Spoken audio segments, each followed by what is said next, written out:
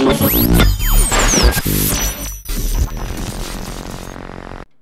is a hit selector on 88.2 Sanyo FM, and on Celeb Select, I am chatting with Daniel Omara. Happy to be here. Oh, happy with to Crystal. have you. Happy to have you. So, tell me, just break it down for us, because we want to know where you grew up, which schools you went to, so we have an idea how you became the man you are now. We literally grew up in a house under construction. Okay. From 97 to about 2005. But it was you know, fun. many of us did that, eh? Yay! I wasn't the only one. Yes. And yeah, I was feeling secretive about You're this. like, there are walls, it's roofed. It's roofed. Okay, windows, we can figure it out later. Buy blankets. Yes, and stuff. But Namuongo, I think, is where I began to really explore my personality because there's this place called Soweto in Namuongo. You've heard of it? Yeah, it's one of those places where they have like storied pit latrines. It's a new level of slum. It's special. There's slum, then there's Soweto. Like it is so unique. And you know the thing about Namuongo, there's a railway line between Namuongo and Soweto. So the thin line between poverty and wealth is literally it's right there. A railway line, yes. Like you cross to the other side and you almost feel taller. People there are always high. But there's a lot going on. And living in between Muyenga and Soweto just taught me a lot about life. I just began to explore, ask questions. And at the time, I was in Green Hill Academy for my P7. So there's this mix of kids and all that. It's the first time I saw someone wear braces. Oh, you've never seen... Well, you know, they're not that... Yeah, I know. Not in Uganda. I mean, many people have misaligned teeth, but who cares? But it's also expensive, so yeah. Exactly, and painful. Expensive. Yeah, Yes. so imagine coming from Shimoni, demolished school, to Green Hill Academy. The contrast was appalling. Not to mention the 300,000 shilling difference in school fees, because Shimoni was 20,000. Really? 20,450, and they would chase you for that 50. The struggle was real. Yeah. Yeah, so I moved on to Busoga College Mwiri. Fought too much, they moved me back to Green Hill Academy, and then I went to Katikamu SDA. And so you said you fought too much. Yes. What kind of child were you? Very humble, but also very stubborn. How can you be humble and stubborn? Please choose. Well, if you made sense to me, I would go along with you all the way. The moment you challenged me, we would fight. Did this apply to teachers too? Everyone. Administration? Okay, mostly students, but okay, So my uncle was the director of studies. Oh. So people wanted vengeance. He was called Mr. Omara. He had this accent. Emmanuel, where's my chiboko? So every time people saw me, and I had the exact same name. So for every punishment he gave, people felt like, oh yeah, let's go beat the kid. Okay. And I had to fight back. And 7 fights in 1 year was too many for my mom to handle, because I joined senior 1 at 12 as tiny. Yeah. I was so small I could literally reach up and touch the floor. I was that short. Like I was a midget. But I went back to day school, then moved on to SDA, boarding school, then I went to 5 schools in total. Wow. No expulsion. Okay. No single expulsion. I was just a nomadic academician. Let's call it that. All right. Yes, Crystal, you have to create titles for the things you do. I'm giving him a serious side eye right now, but okay. Yeah, you can give me the side eye all you want, but I'm going to keep adding titles to my things. Like, I am not a comedian, I'm a humor specialist. A humor specialist? Humor I specialist. like the sound of that. Yeah, it sounds nice. Just like people are not undertakers, they're afterlife consultants. Or afterlife transit agents. You're not a digger. You're a soil relocation agent. You get you move soil from one place. Even side dishes want to have their props. What about me? What am I? Should I give you time for that? Vocal therapist. A vocal. You talk to us and we feel good. You should hear the one for side dish though. No. Second priority partners. Second priority Yes, partner. You've really put a lot of time into this, haven't you? Yeah. Why? Yes, actually, I have. Now that I think about it, I have problems. Now, you went to 5 schools, and then when you were done, where were you done for A-levels? St. Lawrence. St. Lawrence. Saint Laurent, Paris Palais. Oui, oui. I've never heard it said quite like that. Yeah, that's how it's supposed to be said. Saint Laurent. Saint Laurent. Yeah. You have to speak it like you have a really bad cold, but with a sexy voice. Saint Laurent. So The French. after A-level, where did you go?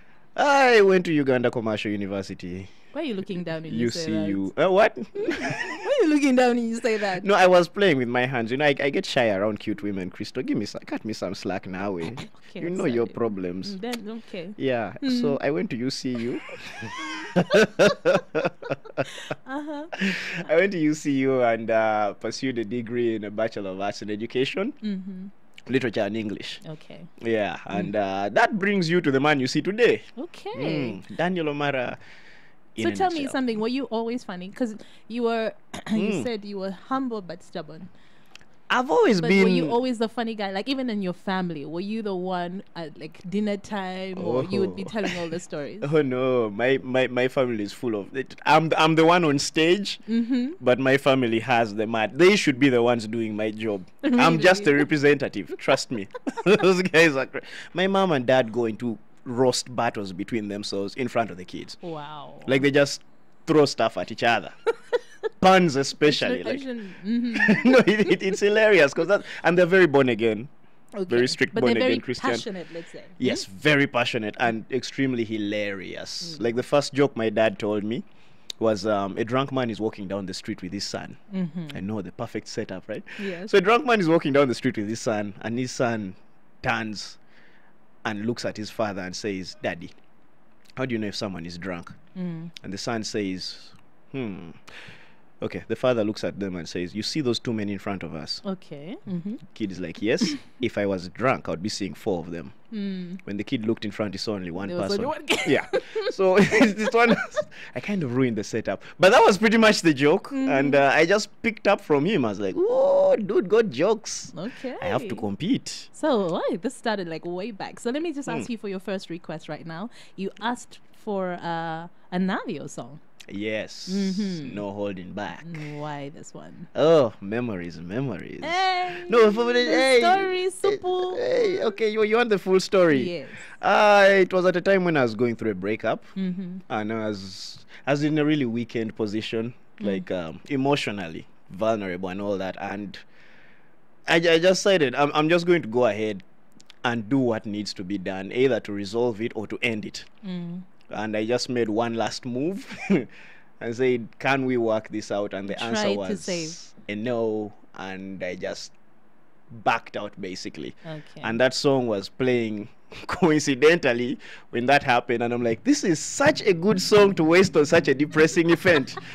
I was mad. But I loved the song, and Navio is my boy. So okay, yeah. So here it is. No holding back, Navio.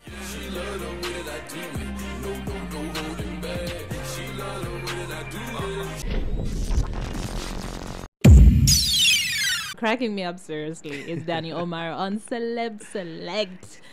Love the name of this thing. Celeb Select. Ooh. I need training. Teach me your ways, Krista. Now, you mentioned that your family, you guys go at each other all the time. All the time. So, did you ever do like comedy in school, or this started later in life? Well, in school it was mostly theater. Acted in a few plays. I actually used to run away from it. Okay. Like I'm a very reserved person. I love my privacy, which is ironic for a guy in entertainment. But I genuinely love my privacy. So every time they were telling me you need to get on stage and be in this play, I'd be like, nah, I don't want to be that guy. But every time I did get like, ooh, you aced it, and I'm thinking, you're just saying that because I'm cute. So there's a lot of that through my high school till I became information prefect in senior 5, and it was mandatory that you had to MC every school event in your campus. So were you able to get out of other things because you had to MC? No, not really. You did everything? Everything. Updating the notice board, writing the school paper, putting the writers club together, everything. Chasing after students who didn't want to attend prep, making people kneel. Like that girl who rejected you and stuff. And I just went through all of it. And the first time I actually did a stand-up set was on assembly. Most of the school hadn't arrived yet, and these guys asked me, "Yo, just get up and talk to people." And I didn't have anything rehearsed, and I just got up and spoke. I don't even remember what I said, but I just talked, and people were laughing, and the principal was amused, and That was that. And that was the seed. That was the seed, yes. Inception. Okay. Yeah. You know, I've always felt that comedy is like one of the hardest things in the world. I feel like you're standing there naked and people either have to laugh or not laugh. I mean, did you feel that it was a lot of pressure when you decided to really go for it, or it was easy for you? Wait. Well, the thing about comedy is you have to be either really brave or really stupid to jump into it and stand in front of a massive crowd and believe I am going to make at least 3/4 of these people laugh, because you can't amuse everyone. Yes, there are that's people true, who, because people have a different sense of humor. Yes, exactly, and some people are just not in your things generally. But they're not feeling the idea is when you're not trying to be funny is when you are actually funniest. Okay. Yeah, because I always tell people I don't do jokes. I get on stage and talk about experiences. Like my baby sister recently gave birth, and the happiest part for me is I don't have to see the gynecologist again.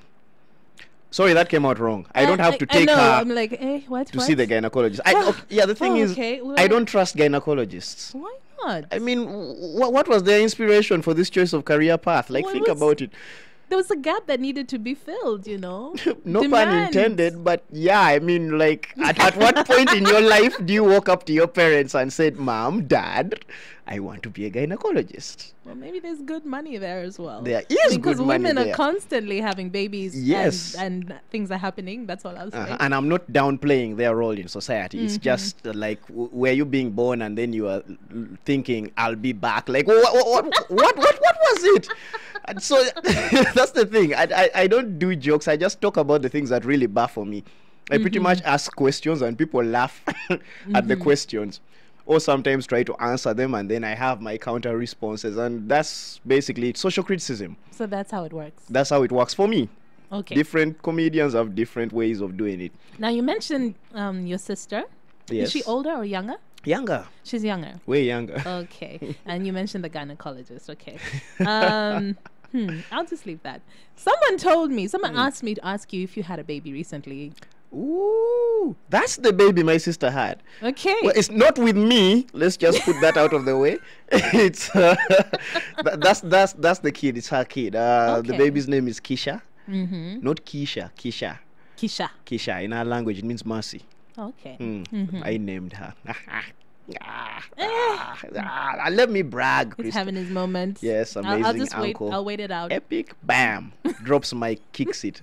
So yeah, we named her Keisha, and she's an incredibly quiet baby. She's just peaceful. Oh. And I loved the kid from day one, because I showed up the day after the baby was born and just took a picture and made it my profile photo. And I think that's where the problems began, because my ex-girlfriend picked it up and made it her profile photo. And people began to ask questions. Like, when were you going to tell us about this? What's up? This hidden love child. This hidden love child. You two got back together, made a baby, and then went separate ways? What is happening? And the reason they thought it was my ex and I is because the kid is light-skinned. And it couldn't have been me alone. So you mentioned a breakup. Are you dating now?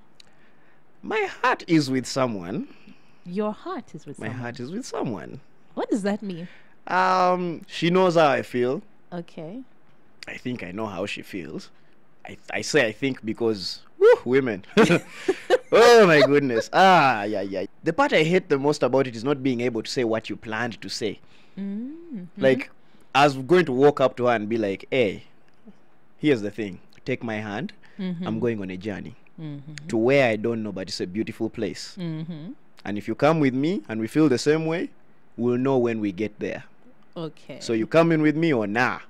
That's what I had rehearsed. I get there and I'm like, what's up? How is your father? Like, I couldn't get anything out, and I hate that feeling. It's so annoying to not be able to say what you feel. But or what you were rehearsed. romantic. Thank you. I try. You try. Yeah, but it makes you feel so vulnerable. So that's the position I'm in right now. So you know how you have feelings for each other, but you're not together. Is that what you're saying? We are not. I don't know.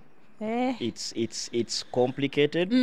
But all I can say is she's amazing. I call her my earthbound goddess. Okay. I don't know if I'm being I hope honest. she's listening right now. I don't think so. But if she is, mwah. Okay, I'll let you have your moment. Hopefully you're listening in, because that might have gone to someone else. But hey, I'll ask you for your next song right now, your next request. A DJ Khaled song. Yes. I am not a DJ Khaled person at all. Okay. This we the best business. You smart, you loyal. He's a bit too slow for me. But when it comes to producing, hey, I give him his respect. And then he teams up with one of my favorite all-time rappers, Nas. Yes. Whom I've been following since I was a kid.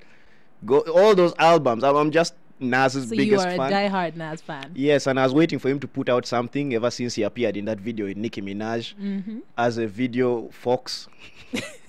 I don't know what we call male video vixens. Well, that works. Yeah, so I he think was it's there. fair.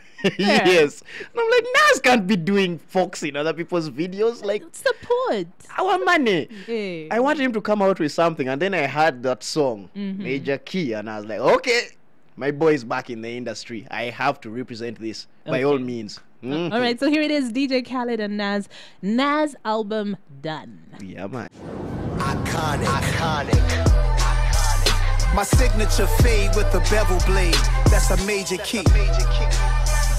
I told her she's smart and loyal. I like that. That's a major key. Start a label. How many accounts do you have? Pikuyuli is the Facebook account. Lol Modo is the Instagram account. Then I think it's the same on Twitter. I'm not sure. I don't check so often, but generally, I'm horrible at social media. You people suck. Thank you for making that clear. So was it a decision, or you just feel like it's too much work for you? Sometimes it is too much work. I don't put my private life on social media. Like sometimes I actually don't post because I'm holding myself back from saying what I want to say. Or saying too much? Yeah, I was saying too much. Like the days when I just want to rant, like that fairway roundabout or whatever it is. Like, thank you. It's so confusing. Do you know that if you're coming down from fairway, you can only go left? Are you back serious? Down? Yes. All the way, all the way to You can't Malago. turn right at all. You go down left and you pretty much loop You back. switch from the other side, then loop back up. It's like playing snakes and ladders on the road. Very soon they're going to tell us, shake a dice before you drive, so that we know, see how far you're going. It's horrible. So sometimes I have to stop myself, especially emotionally, like when I'm going through some stuff, and I'm just about to get on Facebook. I switch off my bundle, throw the phone somewhere, I'll leave it charging in the other room, go play video games, just to keep my mind off it, because people don't actually want to know what your problems are, or if they do, it's not like they're providing solutions. That's the thing. I think people do want to know what your problems are, because they can laugh. Generally as human beings we're always going to be peeping toms. I mean, that's why reality TV is what it is now. But the point is, I mean, is it the right place sometimes? Yeah, But then again, people are different. Some people actually feel better for sharing on social media. True. I'm And some not one people- of those people. Me, I'd rather eat ice cream. When I have issues, I go eat ice cream. Ooh, ice cream and chocolate.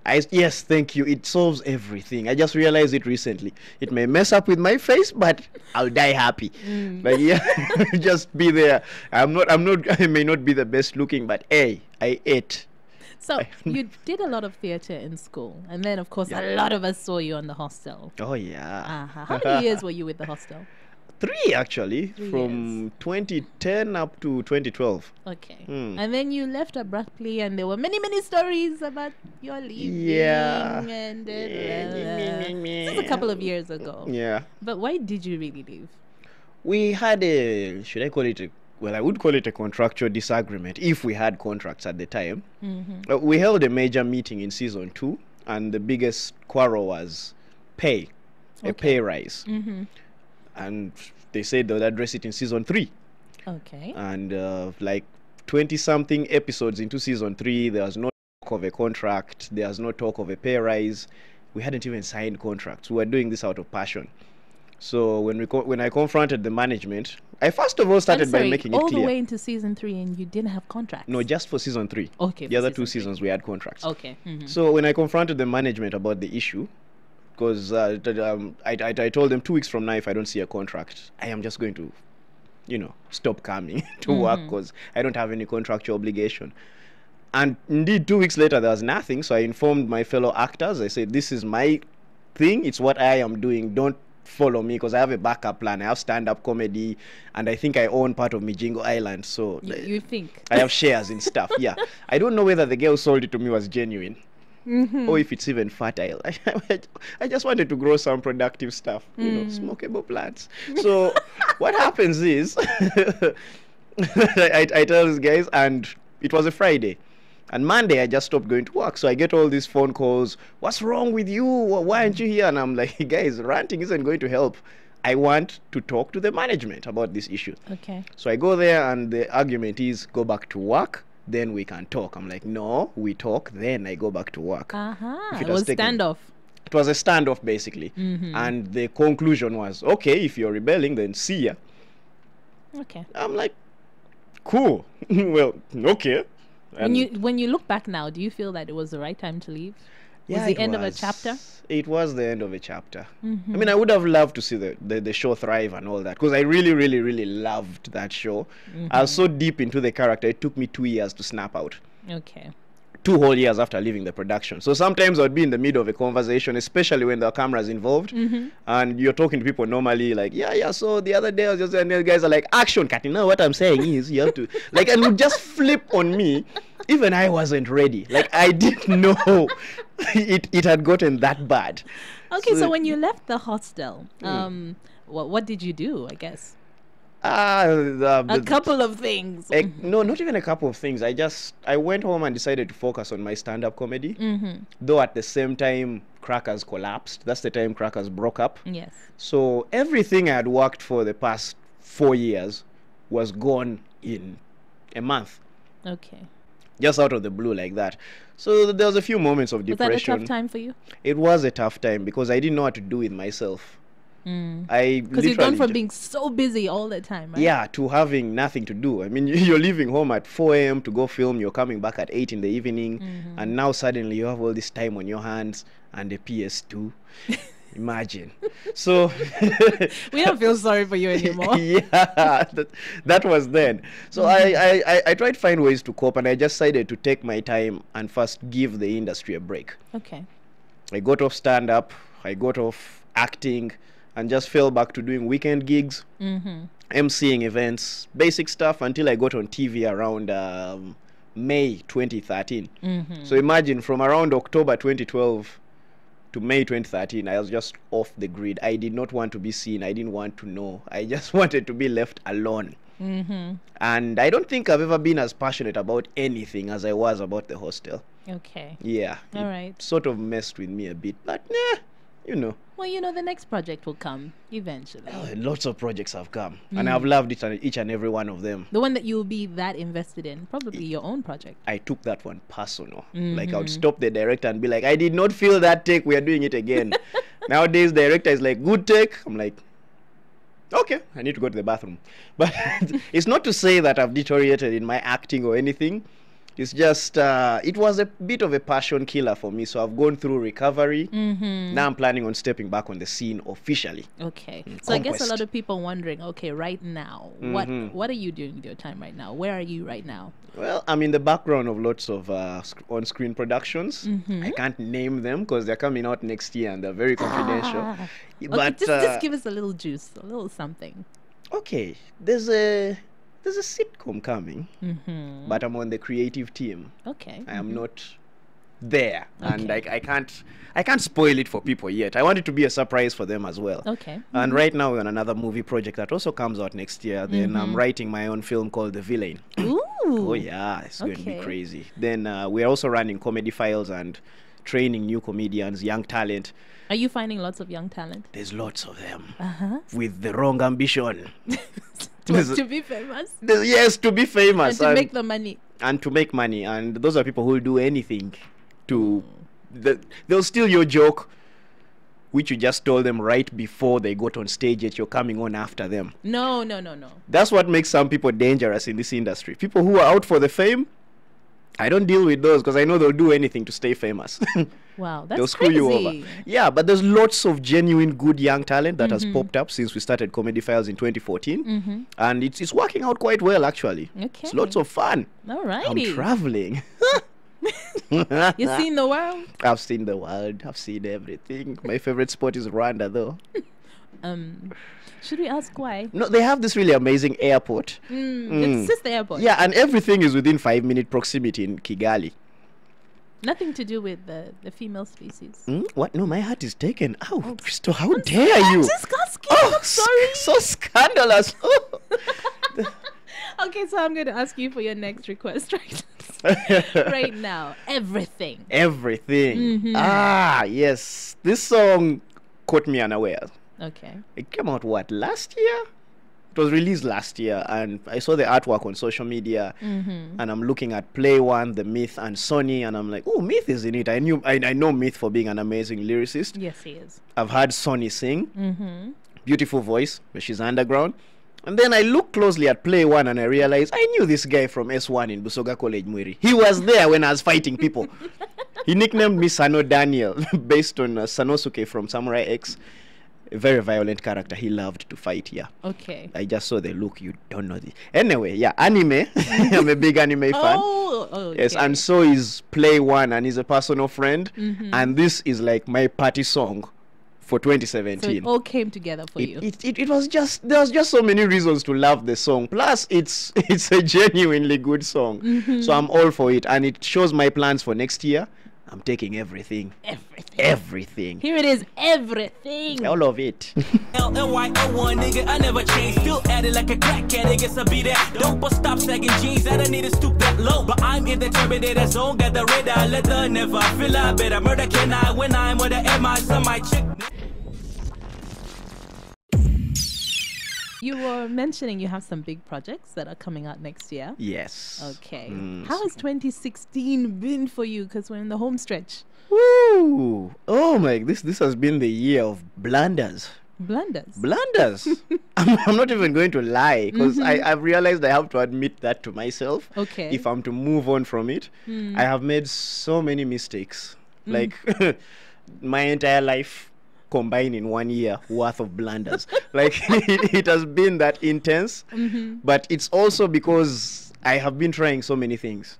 Okay. I've been trying so many things. I've been trying to get back into the film industry, trying to mobilize guys, trying to put stuff together, and that comes with a certain amount of failure, especially if you're used to being called to do people's projects. And now you're trying to start your own. So there's going to be a now bit of, it's all resting on you. it's all resting on you. And then I'm really, I can fight, but then there are moments when you're like, when you just let go. Yeah, it's like that moment when you can't, when you're looking for something, and let's say you can't find your keys, and then just when you're about to tell people I can't find my keys, you find them, so there's no point completing the sentence. It's like, I can't find yeah.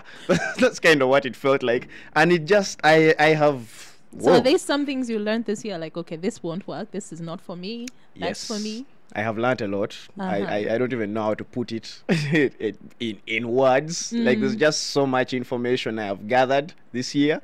But I would just like to take this opportunity to apologize to the people I've let down this year, because I know there's a crap load of you, and I'm sorry. Yeah, I will call you personally and apologize, but this one is on radio. Just okay. I so hope it's you're like listening. a blanket one just to cover in case you fall in that bracket. Just to cover. I really feel, the screw ups have been massive, but at the end of the day, it's all for a greater cause. There are bigger things coming, and I feel like, yes, now I finally know what I need to do to get things done right. That's why I'm so sure about 2017. Okay, so what have you learned about yourself through all these many blunders? I am not that you patient. did not know before. That you're not that patient? I am not that patient anymore. Okay. Okay, all my life people have told me, Danny, you don't change.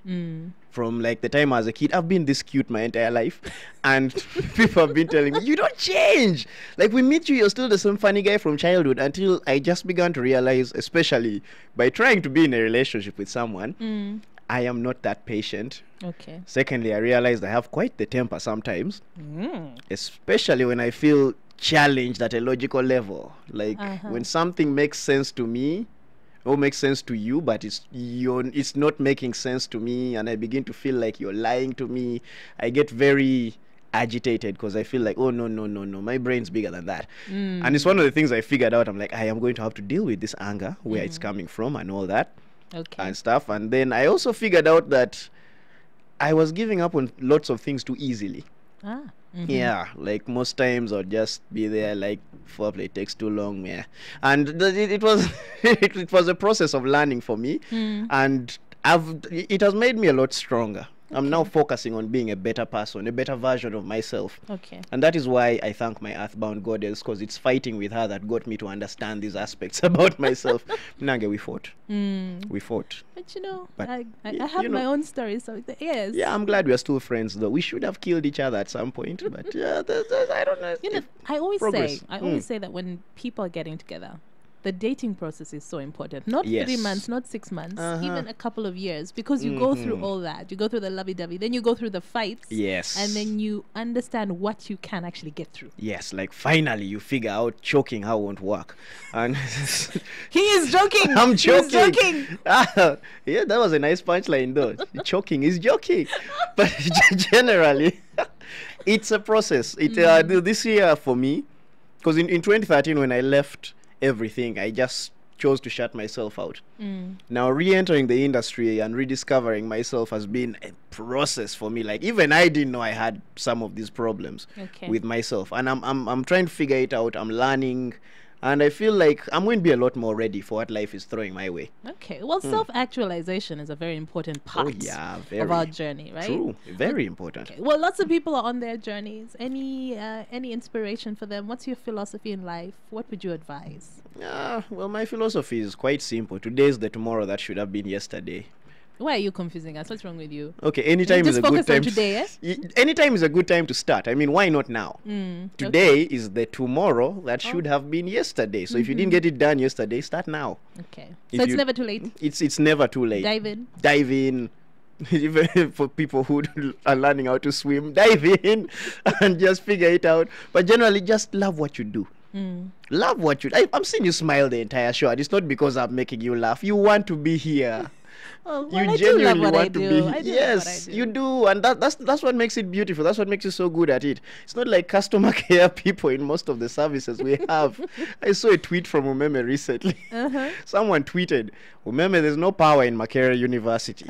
As in, what's going on? Umeme tweeted back, go home, you're not supposed to be there.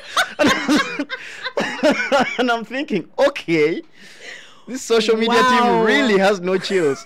But that's most of Uganda. Nobody wants to be where they are right now. Just go be where you're happy. Love it and stay there. Okay. People are scared, but overcome the fear. Just go do you. Go for it. Go for it. Well, thank you so much for coming on Celeb Select. Oh, it's my pleasure being Yes, here. you're right. I think my cheeks are hurting. I've laughed the whole show. No, the The cheekbones have been like that the whole time. Just nowhere around it. I want to up be like there. you when I grow up. Yeah. So, just tell us about your last request. My last request. Okay, I'm from the north. And you know the situation for like the past 30 years in the north and all that. Yes. And I have this friend called Akelo Jackie who was right in the middle of it. Okay. Had to hide in the bushes with her parents and stuff. There's a lot of running being done. And if you heard her story, you would actually break down. There's another song called Tam where she sings about the thoughts that kept going through her mind every time she was at war. Okay. It's a lot deeper and a lot more depressing. It would have killed the show. So I chose this one, which also it's based. The song is called Apoya Loba. What does that mean? Means thank you, God. I thank you, Lord. Okay. And she speaks from the perspective. The first verse, she speaks from the perspective of God, saying, "I hear your prayers" and all that. The whole song is in Acholi, but it has this angelic Kijo feel. This girl could go international with a very local language, and that's why I love She her. does have a very world music sound. Yes, a very beautiful sound, very beautiful voice, clear message. I just wish we had like subtitles for radio. Or you can play the song and I'll translate in the background. Yes, But that's going to happen, and no, I'll share this later. that will ruin it.